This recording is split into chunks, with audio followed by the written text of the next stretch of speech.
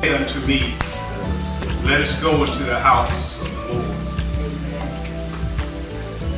You don't know, David was happy just to be back in church again. You don't know what David went through, but I get a glimpse of what David went through when we had a COVID that stopped us.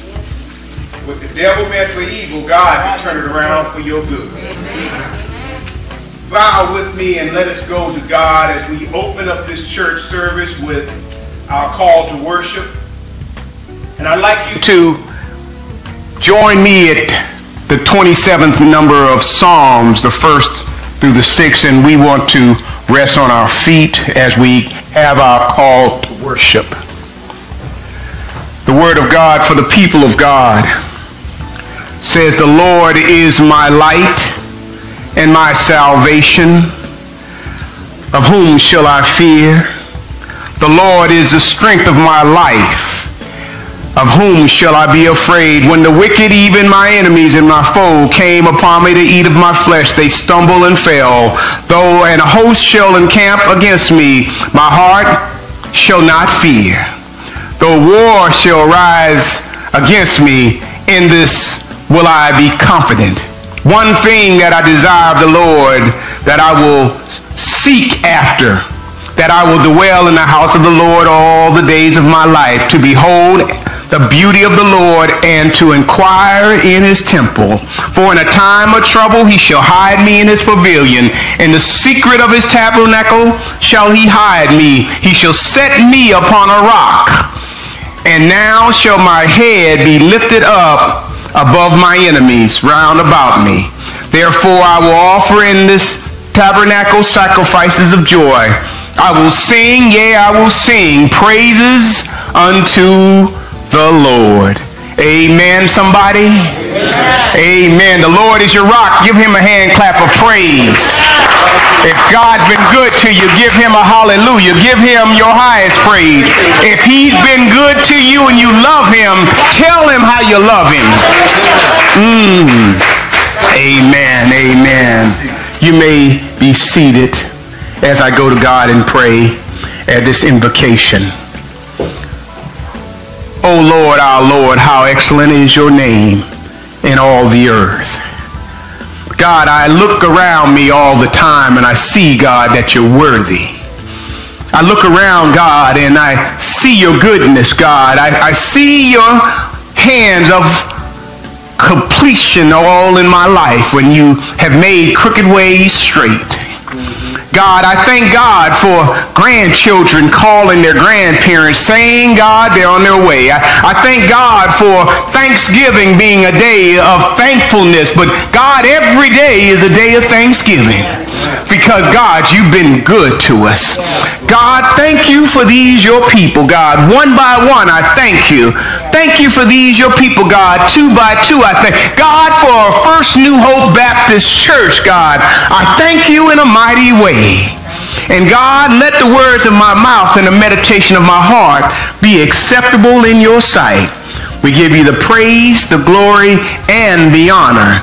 In Jesus' name I pray. Amen and amen.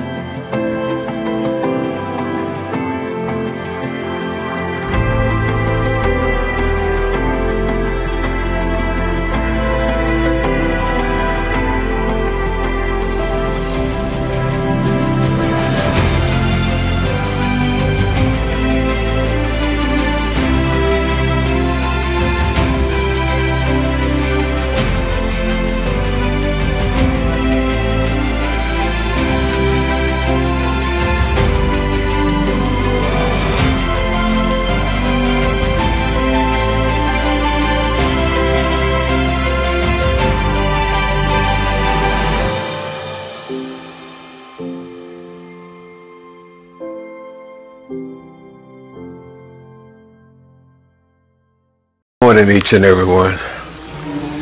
So Good morning. Blessed to be in the house of the Lord one more time. We ask that you will humble your hearts and your minds and look to the Lord in prayer. Father God in heaven, it's in the precious and holy name of our Lord and Savior Jesus Christ that we have all assembled here this morning to give you praise and worship, glory and honor. We thank you this morning for all of your many blessings according to your riches and glory. We thank you this morning for our pastor and the First Lady and all of my brothers and sisters in the household faith of God this morning. We ask your blessings upon each and every one of us, Lord God. Continue to bless us, use us, lead us, guide us, and direct us in the way that you would have us to go. We ask a special prayer this morning, Lord God, upon the sick and the shut-in throughout the land and all of those that are less fortunate than we are today. We pray for the widows and the orphans in the name of Jesus this morning. Special prayer for Sister Mary Minor, who has problem with her knee. Special prayer for Sister Carolyn Ware, who had surgery on just the other day. We pray that you would heal her in a special way, in a mighty way, Lord God. Not only just her body, but touch her heart, mind, soul, and spirit. And we thank you for Dignus Grace, who's looking after Sister Carolyn. We pray this morning, Lord God, that you would continue to bless the youth, continue to bless our college students throughout the land. And I thank God this morning that I had a call from my youngest granddaughter on Friday, and it really touched my heart. I haven't talked to her since she went up to California to college. And I thank you, Lord God, for answering the prayer. I thank you for keeping her safe and sound, but not only my granddaughter, but each and every one in our church family that have grandchildren that's gone off to college. We pray that you will continue to cover them with your precious blood and to be a hedge of protection around them. We pray, Lord God, that you would bless those that are in hospitals and nursing homes throughout the land. We pray and thank you, Lord God, this morning for blessings of those who that was in Atlanta for the justice that was done there. And we pray that you would continue to bless America and have mercy upon America. Forgive America of her sins, transgressions, and iniquities. And Father God, we ask your blessing upon our pastor this morning. Thank you for blessing him to see 62 years. Amen. Lord God, we pray that you will continue to bless him with a special anointing of your Holy Spirit to preach, to teach, lead, guide, and direct us. Thus says the Lord God Almighty. We thank you for First Lady Yvonne Reed. We pray that you will continue to bless her and use her and bless their families and their grandchildren. We pray this morning, Lord God, that you would just keep us in your will and in your way. And we've done all we've been assigned to do. We ask that you would point our souls to a resting place in thy kingdom, where every day will be Sunday and the Sabbath will have no end. These and all of the blessings we ask in Jesus' name we pray. Jesus. Amen, amen, and amen.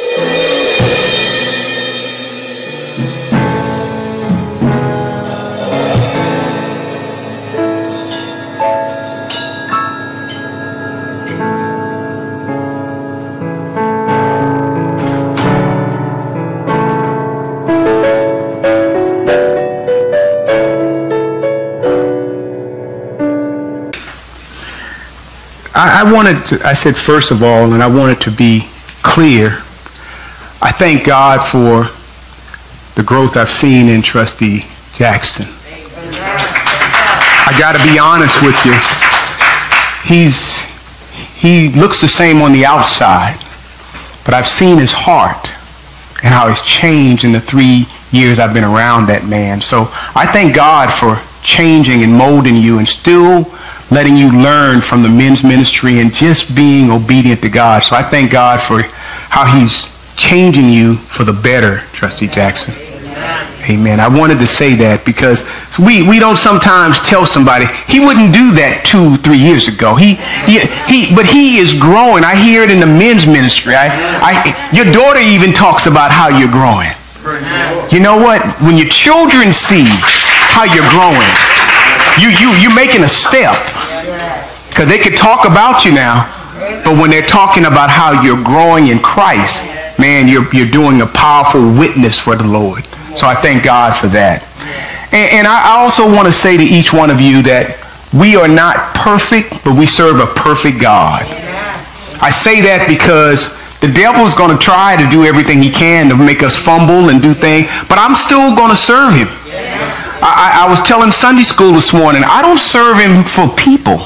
I serve him because I made a commitment to God to serve him. I would serve him till I die. And so I'm going to keep on serving him. And I don't know what you're going to do, but I'm going to serve the Lord and give him my very best every day. Whether I'm in the pulpit or whether I'm at home or whether I'm on the job, I still got to give him my best. Amen. Bow with me for a word of prayer as we go to the word of God in this preaching moment. Father, we thank you right now. We can't beat your giving no matter how we try, God. We thank you right now, God, because you are still our Father and we're still your children. God, we're not perfect, but we're trying to be better than we were yesterday, God. God, we're not perfect, but when we look back over our life, God, and see where you brought us from, God, we know that it had to be your hand of mercy over us because we could not be traveling this far by ourselves. God, we're not perfect, but we are grateful today that you are perfect, God. You gave us your darling son, for you loved the world so much that you died on the cross for us, for each one of us individually. Thank you for carrying my sin, for bearing my pain, for being whipped for me, God. Thank you, God, for just being the sacrificial lamb that came through 42 generations to serve and to die. And God, let the words of my mouth and the meditation of my heart be acceptable in your sight. God, we thank you for this day. We thank you for this moment. We thank you for this minute and even this second. But we know, God, that it's all about you and it's not about us. So, God, come into the service. Let this word get into our heart and let us learn more, God, to be more like Timothy as we speak on Timothy from his mentor, Paul, today. Amen, amen, and amen. We acknowledge this great church, the leaders of the church. We acknowledge each one of you, my brothers and sisters in Christ. We acknowledge my wife, lovely Yvonne. We thank God for her today. She didn't have to work today, so I thank God for that. You don't know how lonely it gets when you're traveling 48 miles by yourself. Amen. But I thank God for allowing her to be with me today. Amen. Today there is a word from a living Savior, and it's coming from the book of Timothy. 2 Timothy is where you will find it, the first chapter. And in the first chapter, you're going to find these words, the 6th through the 7th. 6th through 7th. When you find it, please rest on your feet as we give reverence to the Word of God. 2 Timothy, the first chapter, the 6th through 7th says these words to the people of God. Wherefore, I put thee in remembrance that thou stir up the gift of God, which is in thee by the putting on of my hands. For God hath not given us the spirit of fear, but of power, of love, and of a sound mind. You may be seated. Amen. You may be seated. And if I could use for a subject today, the gifts in you, wake it up. The gifts in you, wake it up. My brothers and sisters, this is not going to be a shouting message because I'm getting in an opportunity to preach about something that we need to do as we go into the gifts of God in the house and how we're going to use it over the next few years as we move into it and through the training we will get soon. But I wanted to take time before we go into the Christmas message to speak on the gift that's in each and every one of us in this house. We all have a gift of God. We all have at least one gift. Many of us have 2 or 3, but some of us have one. And if you're saved and you've been bought with a price, you have a gift that God gave you, and you'll see that in a second. My brothers and sisters, I believe Christians would do more for the Lord, but one of the problems that they have today that Timothy was receiving from Paul is they're afraid of some things. They're fearful. People are afraid to testify sometimes. They're afraid to witness sometimes. They forget sometimes to give God the word or the praise on just the little things sometimes. I found out that some people are really bold long as they're in church. But when they get out there where the devil is playing, they go into a shrinking violet. I believe that if God gave you the Holy Ghost when you got saved and it came into you, you should have some holy boldness serving God. Can I say it this way this morning, my brothers and sisters? Don't let the fear of people or things cause you to not do what God has called you to do. The Bible says in the text, God has not given you the spirit of fear, but of power, love, and a sound mind. And I believe even David said in Psalms 27:1 that I just read when we opened up the church, that the Lord is my light and my salvation. Whom shall I fear? The Lord is the strength of my life. Whom shall I be afraid? We should rely not on our own strength, because we're going to get tired. We're going to get weak sometimes. We get sleepy. But we should depend on the strength that God gives us. We have to stir up the gifts, my brothers and sisters. You got to stir up the gift that God gave you. Some of us have a gift, and others, like I said, have 2 or 3 gifts. Some have the gift to preach and to teach. Some have the gift of hospitality. Some can speak in tongues, and some can sing well. So if God called you to advance his kingdom here at this branch of Zion, we got to stop doing other things and remind ourselves to get into the gifts that he calls us and work while it's day. For the night cometh when no man or woman can work. Wake it up. Wake up the gift that you have. And in our text today, Paul's life is fleeting. He is speaking encouraging words to Timothy. Even while he's in prison, in jail, he is not letting it stop him from speaking to his mentee about the gift that he has, and God has work for you to do. The letter doesn't mention the fact that Paul is in prison, but it does mention that Paul is grateful for all he's been through. Anybody here been through anything lately that caused you to realize you're just grateful for the little things that you have? Grateful that he did wake you up. Grateful that you do have a reasonable portion of health and strength. Grateful because you have a job or you have a check coming in. And you know what? God made it all possible along the way. He was grateful because he has the ability to still serve God and write letters while he's in prison. Paul had the invictus spirit, is what I call it, Deacon White. I don't know if y'all ever remember that poem that they read in school, but it came to me when I was doing this sermon by William Ernest Henley. The invictus poem said, the kind of spirit that you got to think about. William Henry had lost one leg. He was in the hospital when he lost his second leg before he wrote this poem. But he looked around and he seen people much worse than he had. And then he started to pen, because there was nothing wrong with his hands. There was stuff wrong with his legs. So he started to pen these words. And he said these words in a poem that made me think about this letter Paul wrote to Timothy. He said, out of the night that covers me, black as a pit from pole to pole, I thank whatever God may be for my unquenchable soul. In the fell clutch of circumstance, I have not winced nor cry aloud.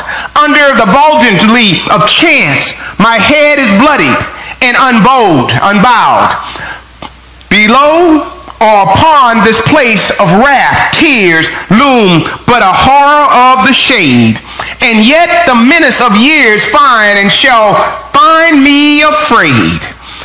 It matters not how straight the gate, how charged the punishment of scroll.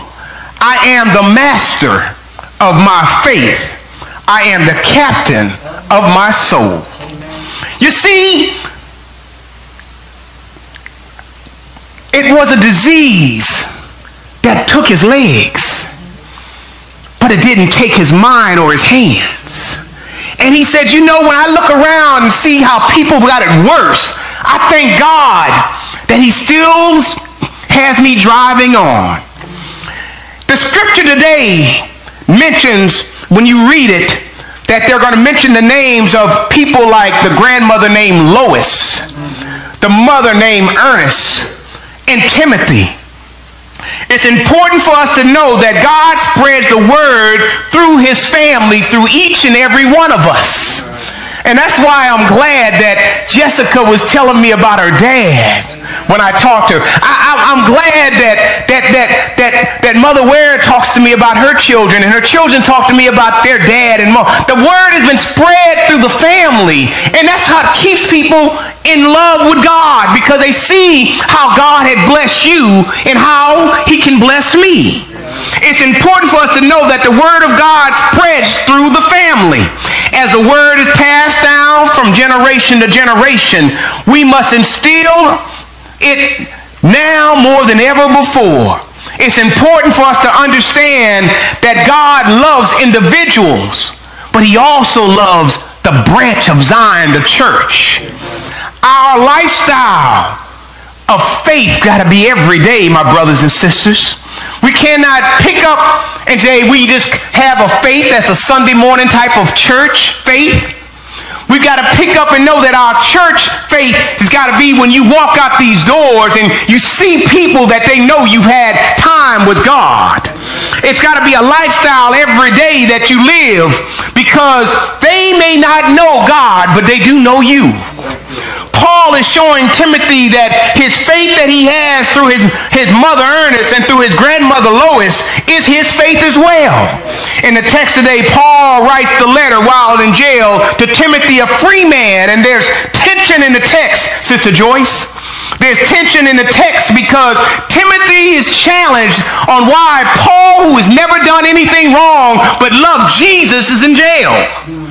Why is he in jail when he broke no laws? But they did not like him because he wrote about the one who could save everybody, and it wasn't who they thought. You see, Paul is speaking to Timothy in 2 Timothy 6, where he says these words again, wherefore I put thee in remembrance that thou stir up the gift of God, which is in thee by the putting of my hands. In other words, Timothy, I'm going to remind you, I touched you before. I want to remind you, God, that Timothy, that Paul is saying to him that you got something special in you that God's going to use in the future, but you've got to let it stir up. You see, it lets us know that like that old furnace that's on the side, you got to hit that pilot light. And then you got to fan that flame to get some hot water every now and then. Paul is telling him also like this in Acts 2:38, where he says that Peter says these words, repent and be baptized every one in the name of Jesus Christ for the remission of sin, and ye shall receive the gift of the Holy Ghost. Therefore, everyone that has at least one gift, you have at least the Holy Ghost in you if you're saved. Am I right about it? That's at least one gift you got. Is you got something that's going to guide you when you don't know which way to go. You have something that will lead you when you don't know which way path to follow. And if you just trust that Holy Spirit, it will lead you right if you trust him. So we know we have at least one gift. Everybody here has the Holy Ghost in them because they're saved.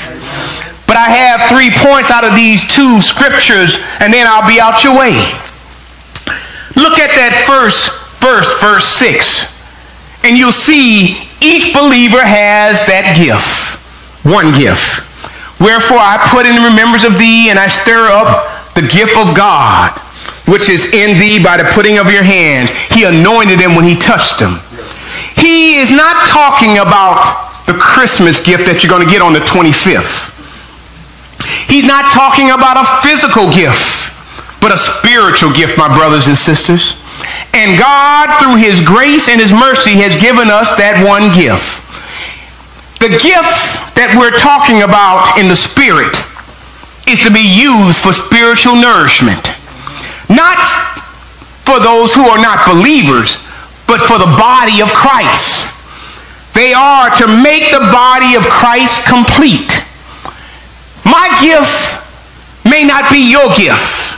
Your gift may not be my gift, but when we all use it in conjunction with Jesus Christ, the house becomes stronger because, like I preached a few weeks ago, the ligaments are all connected together and it makes the body strong because we're using the gifts that God gave you. You might not want to look at this, but that assessment that we're going to do is going to be good for us to know what areas you have flourishing in your life and maybe dormant because we haven't used you in those capacity. Each member of First New Hope needs to know what spiritual gifts they have in the kingdom so they're not doing busy work, but they're doing the work of the Lord, which is kingdom work. The Word of God says that every one of us has that one gift, being the Holy Spirit. But let's go through this a little bit clearer. Romans 12:5-8. If you write that down, you'll find that there's also other gifts. So we, being many, are one body in Christ, and every one member one of another. Having then gifts different according to the grace that is given to us, whether prophecy, let us prophesy according to the proportions of our faith, or ministry, let us wait on the ministering, or on teaching, or on exaltation. He that giveth them, let him do it in simplicity. He that shows mercy and with cheerfulness. You notice there were different gifts in there, but it said one body working together. Ephesians, Deacon Thompson, 4:11-12 says, and he gave some apostles, some prophets, some evangelists, some pastors and teachers. But he gave us those positions for the perfecting of the saints, for the work of the ministry, for the edifying of the body of Christ. He didn't give it to you because you look good or you're so smart. He didn't give it to you because you wanted that. He gave it to you because he needed that in the body of the building, of the people. You see, that treasure has nothing to do with how old you are. It has nothing to do with what gender you are. It has nothing to do with if you are a young man or a young lady. It has everything to do with what God gave you. So God knows what he gave you. You just got to stir it up and start working in that part of your gifting. If you're a believer, you have a gift. The gift's in the room. Again, is for the church to be edified, for the church to be fed by teaching, exalted by exaltation, and encouraged to move forward. You see, it's some people, they come and they just sit. It's okay to sit for a while, but know what you need to do so you can get up and start working. It's all right to sit. I like to know where I'm supposed to sit, but the same seat's got your butt print on it every week is not what you need. You need to learn to move around, and maybe God's got you right now where you could be a teacher or a choir member or an usher or even in the sound booth or maybe preaching in my position. I don't mind. If you're called, I'll let you come up. Will I not do it, Minister Carter? The deacons, I told them I'll share. It's not about me. It's all about his church. And when you separate yourself from being in charge to being under God, everything starts to flow. You see, it's just like we're in football season, right, Deacon White? All right, now you like to play defense, so you like those that X. I like offense because I'm a Minnesota Viking fan, so I like to move the ball down the field. That's the O. You see, when you start looking at who's the O and who's the X, they're not interchangeable, are they? There's only one play called the Wildcat that the quarterback is not in the place of the quarterback. A wide receiver is there. But most of the time, that wide receiver is going to stay over there and the quarterback's going to be the quarterback. The defensive end is not going to always be the one playing pre-safety because he'll get burned. But every now and then, you got to know your position and trust your teammates. I trust that the deacons and the deaconess will do their job. That's why we've been doing some training. I trust that if you just let the ushers usher, they're going to be all right. They'll lead and make sure it's order in the house. But you got to put everybody in the right place so the team can function. You see, that's why I said sometimes you got to fan that flame that starts in that little pilot light. Sometimes you got to turn up the heat so that you can get some hot running water. You got to sometimes, when you start running the dryer and all that stuff, you got to fan it even more so you get more heat out of it.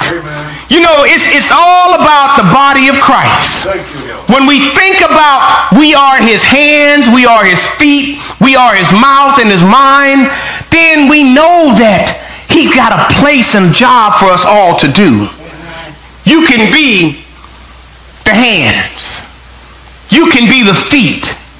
I can be the mouthpiece. But we all can be the ears and listen. Let me say it this way.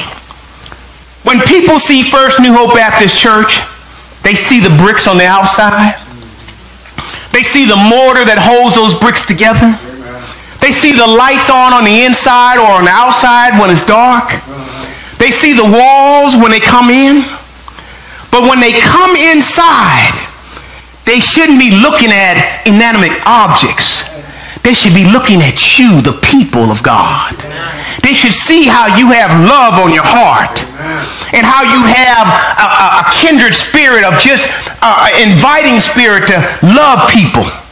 No longer does any one person have to do all the work, Brother Henry. We can all work together. We can all share in the joy of the Lord as things are happening, like feeding the homeless or feeding widows or giving gift cards. We can all share because we talked about it and we prayed about it and people moved on it. And it's not my idea. It's your idea going with my idea. One church moving forward. That's what God wants. It's not the pastor's way or it's not the way. Oh no. The pastor's not the only one with a brain. You've got good minds. You know each other. You've known people for years that I don't know. You know how they think and they don't think. And I've got to trust you through some things to work with you through some things. That's why I know it's our job, not my job. You see, Paul is telling Timothy, wake up that gift. and turn up that flame. And it's interesting, 2,000 years ago, he said that to them, and I'm saying the same thing to you. Wake up that gift and turn up that flame. You see, each of us are believers with one gift. But secondly, he tells us, don't be afraid. Don't be afraid, Michael. You might be by yourself, but God is with you. Don't be afraid. Physically, you're by yourself, but spiritually, you got the Father, the Son, and the Holy Ghost. You got the majority. Don't be afraid if you walk into a church and there's nobody here. Fall on your knees and pray and tell God, I know God. I don't know when. I don't know how, but I'm trusting you, God. Like John B. Key said, it's me, oh Lord, standing in the need of prayer. Not my mother, not my father, not my sister or my brother. It's me, oh Lord, standing in the need of prayer. You see, it says God has not given you the spirit of fear, but of power, love, and a sound mind. Anybody here with me today that's not afraid to carry out the bloodstained banner of God? Oh, I just need a few hands to say I'm with you, because I'm with God. And if God is with us, who can be against us? No weapon formed against us will prosper. We're going to come up against some things. There's going to be some things we don't like happen to us. But don't be afraid. God has kept us for 150 years, and he's not tired yet. Don't you know? The Bible speaks about two types of fear, Deacon Broadus. The first fear that the Bible speaks about is people are scared. That's not the fear in the Bible, though. That's just a worldly act, emotion. They're fear because they think they don't qualify for a job, so they don't put in for it. They're afraid to tell somebody that you're not all that in a bag of chips because they think I'm beneath them, so I shouldn't say that to them. That's the kind of fear that the Spirit will overcome you if you let it. I don't know about that, because my mind is made up, my heart is fixed, that if I am with God, I can do all things but fail. You see, I can't use that gift in this church, because whether you like it or not, whether you speak well or not, whether you read well or not, God has shown examples in the past of how he can use anybody to save anybody. Moses couldn't speak well. He stuttered. Yes. But he said, okay, that's all right. I'll let your brother Aaron speak for you. Amen. You see, God didn't tell him not to. He said he was afraid, but he said, in spite of your fear, I'm going to still use you to accomplish a task. You see, that's the kind of emotion that comes out when we're afraid. But the kind the Bible speaks about is the kind of fear that comes in the form of reverence. You know that? Proverbs 9 and 10 says, the fear of the Lord is upon the wisdom, and knowledge of his holy is understanding. This means you submit and you give reverence to the Most High God. It is in proper perspective that both God's wrath and his anger is real. See, you got to understand something. He doesn't want you to fear him because you're scared of him. He wants you to fear him because you respect him and what he's done for you. You know, he wants you to fear him because when you didn't know what to do, he was opening doors for you. When you didn't know which way to go, he was closing doors behind and opening doors in front.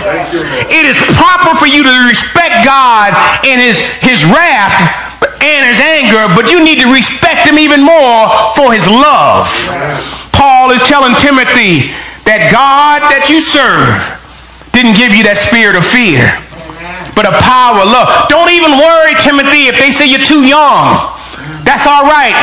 They've been young once too, but God, he said, I'm going to be with you, Timothy, even to the end.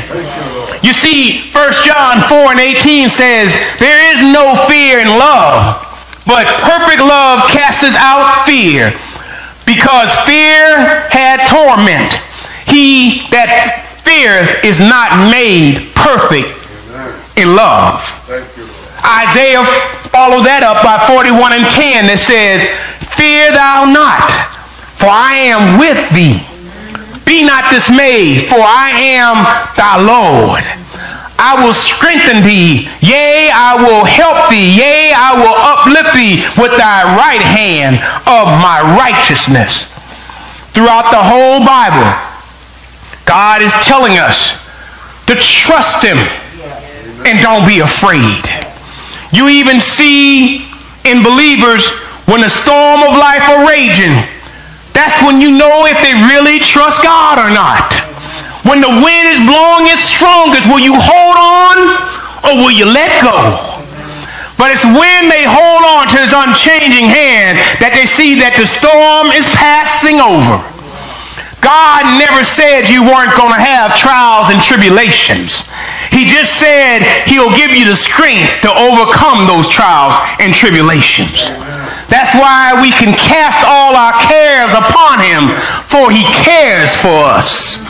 So we see each believer has a gift. But second, he says, don't be afraid.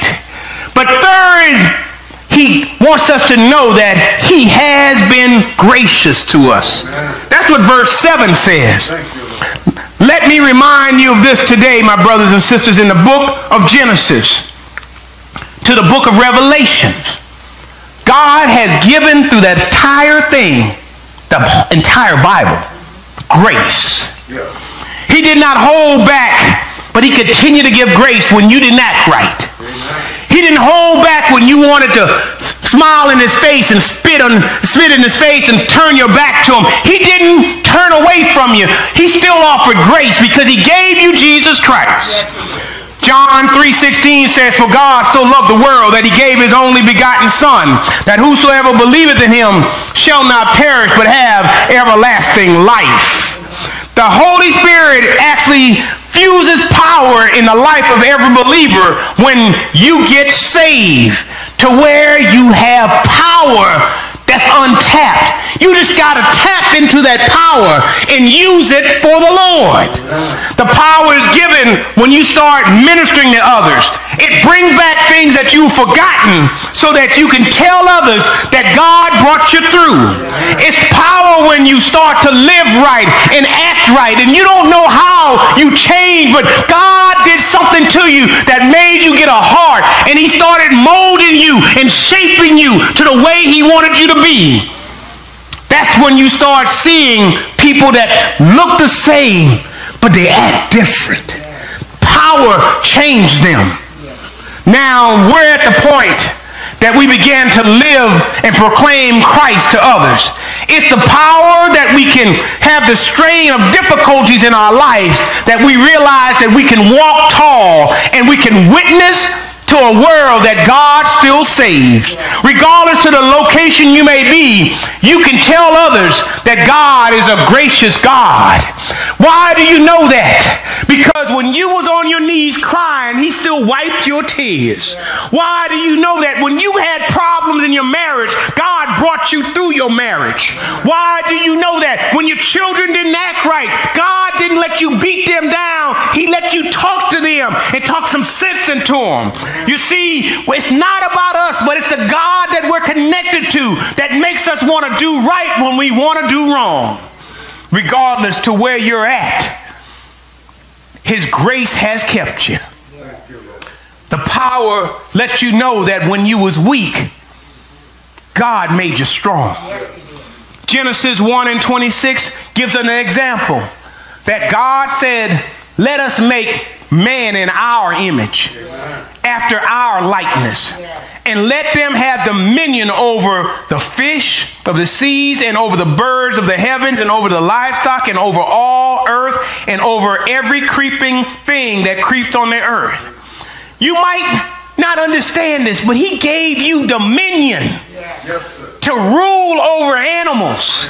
He gave you dominion to let the animals see you and go the opposite way because there's power in you. And he said that to Adam, and he's saying that to us.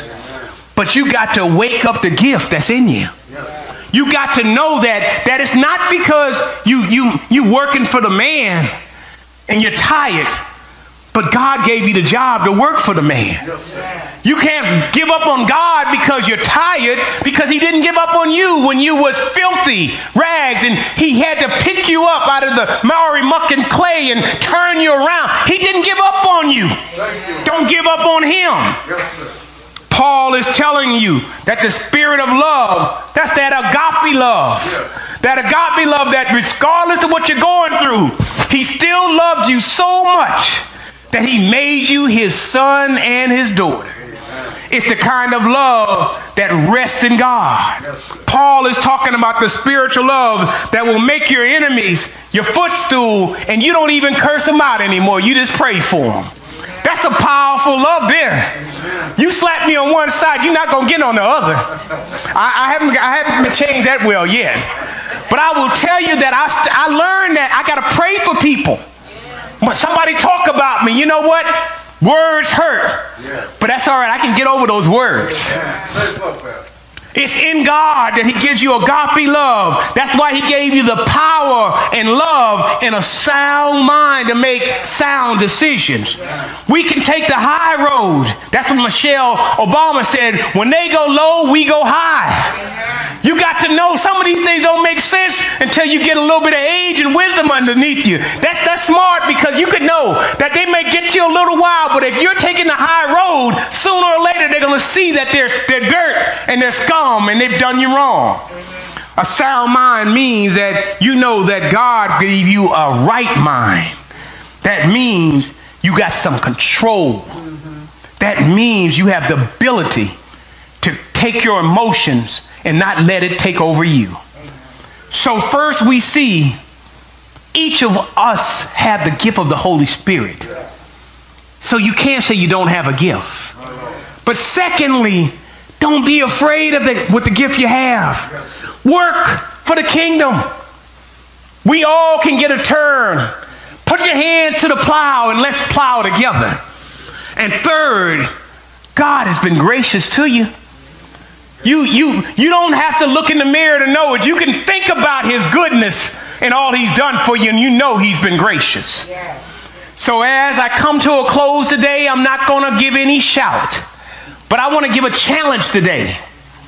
I want to challenge you that when you find your gift, will you work in your gift for this church? When you find, I heard a few amen, but when you find out what's your gift, if you don't know what your gift is, you'll know on the 11th, but you might know right now. COVID for us is still going to be here. It's not going nowhere. But the church is not going nowhere either. Will you get up on your feet and get in your gifting and give God your best? Because God needs to let you know that he needs you to represent him at the door of the church. He needs you to represent him in the office counting the money. And he even needs to represent him as you look at the sound booth. He needs you to work for him. He's been working for you. Why can't you work for him? As the people of God needs a blessing, they need you. But only you can do it because you've got that gift. The good news is Paul wanted Timothy not to be ashamed. And I think about it all the time. My wife and I have discussions all the time about this. We can go everywhere. We can eat anywhere. But yet we can't come to church. There's something wrong with that, church. We got to be real about it.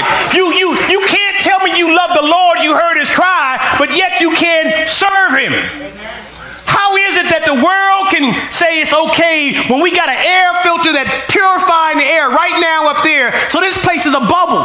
Amen. We clean it from the front to the back. We got markers coming in. We got masks on except for me right now. And you don't think there's not cleaner here than at Walmart? Amen. Come on, somebody. Let's be real about the God we serve today.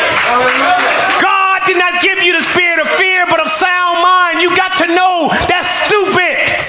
If you can think that you cannot just choose him when you want to and don't choose him when you don't want to. God is not an on-off God. He's an on-time is. He doesn't need you when you think he needs you. You got to need him 24/7 because he did wake you up.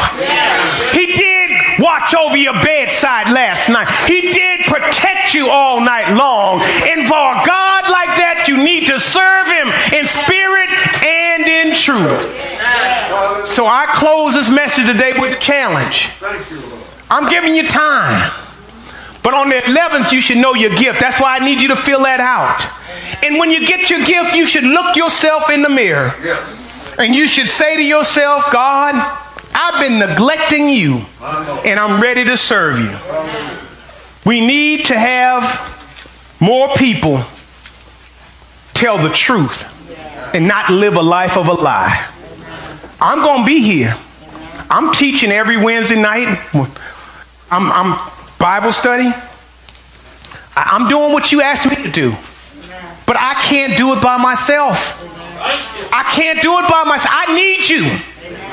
If I'm your pastor and you love me, then show me love and learn the word of God. Because people are learning in Bible study. They're learning in Sunday school. And you know what? You weren't learning before. That's the truth. That's the truth. And I'll stand on the truth all day.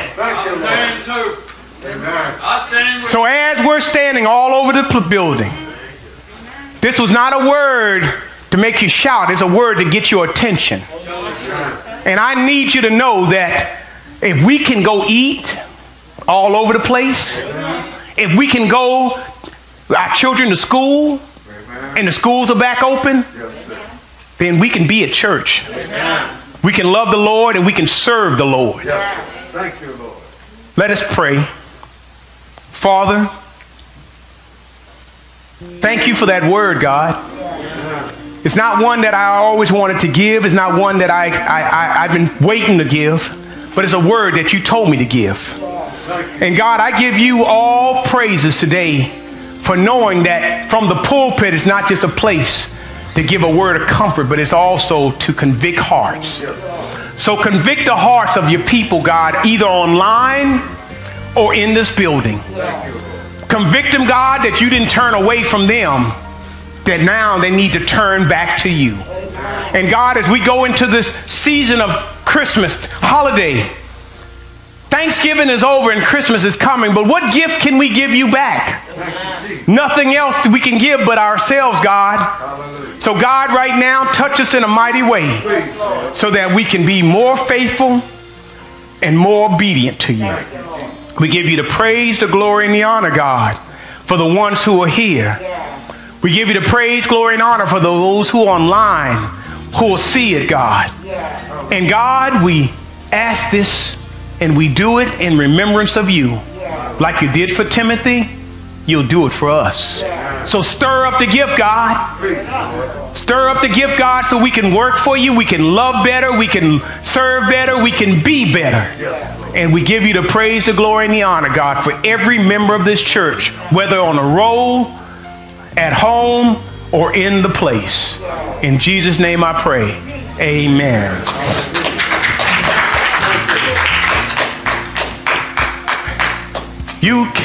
We're going to give a benediction.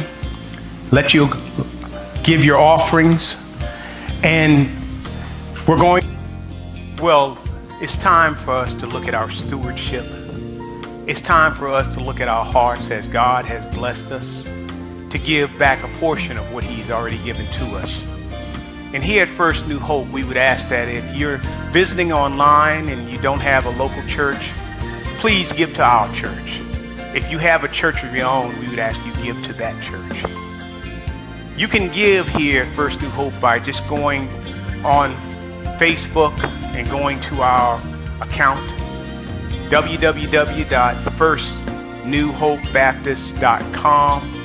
You'll be able to find our website.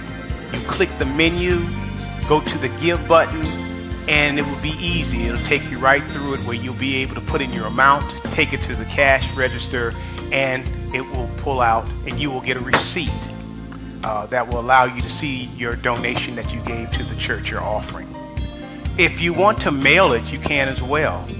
You can mail it to First New Hope Baptist Church, Post Office Box 356, Spotsylvania, Virginia 22553. We will take it and we will record it, and we will make sure that at the end of the year, if you've given over a certain amount, which we will, as our members know, we will give you a receipt so you can file that as well for your taxes. And so giving is part of God's plan. He says, give and it will be given to you. Pressed down, shaken together, and running over. But you got to first give, so then you can give in return. So it's the principle of God's word. But stewardship is what he expects from us. Be blessed and give. In Jesus' name, amen.